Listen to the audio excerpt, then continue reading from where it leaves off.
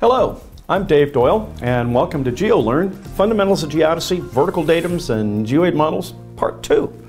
In this segment, we are going to investigate the different types of heights and the geodetic datums of the United States, primarily the National Geodetic Vertical Datum of 1929 and the North American Vertical Datum of 1988, and the geoid models that are trying their best to relate to that. So we're going to go through the history of the vertical datums, how we've gotten to where we are, what we currently have, and a little bit later we'll touch on where we're going in the future. So let's start off by just understanding the different types of datums. There are really two fundamental types of datums, vertical datums. A tidal datum, which collects information at the shoreline at a tide gauge, looking at the variations in the tides over time, typically a 19-year cycle referred to as the Metonic cycle. And from that series of observations, you produce the various local tidal datums, mean low or low water, mean high water, or the one that's most commonly referenced by people, mean sea level. The geodetic datum, the geodetic vertical datum now, is an attempt to have a consistent set of heights over a larger piece of geography.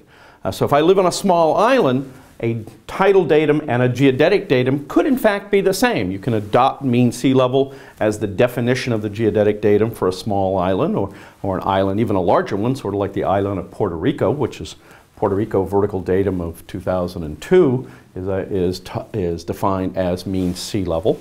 At least at one point it is. But a geodetic datum, the concept is to relate it to the tidal datums, because ultimately we want all of our heights to be somehow related to tidal datums, because that's where all the water is going to go. The water is going to go to the oceans, it's going to go to the Gulf, so we want our geodetic datums, from which we're building all of our national infrastructure, to be consistent with where water is ultimately going to go. So it's important to understand the distinction between these two. We discussed the issue of tidal datums in the previous class, so if you're interested in that, you can go and take a look at that class. This one we're going to talk more about the geodetic side of it. And it's important to understand the types of heights. I wish I could tell you how many times I've been in conversations with people, typically not surveyors, but others who think, well, isn't a height a height?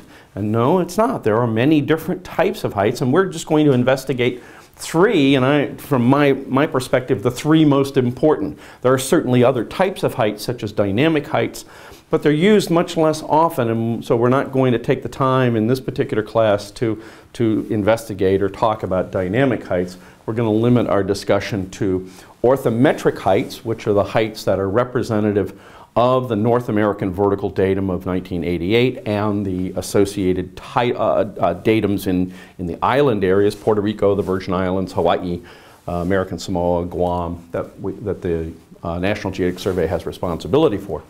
Orthometric heights, the distance, as it says, between the geoid and that point on the Earth's surface, so it's dealing with the Earth's gravity field, and that's an important aspect of this. Water obviously flows with respect to the potential of gravity, and orthometric heights are an attempt to try and model those relationships. And orthometric heights are, in fact, can be determined quite accurately, down to as little as 1/10 of a millimeter, if you're willing to perform the high accuracy geodetic leveling that's associated with it. So in the vast majority of cases, when people are demanding the highest level of height information, you're almost exclusively left with performing geodetic leveling.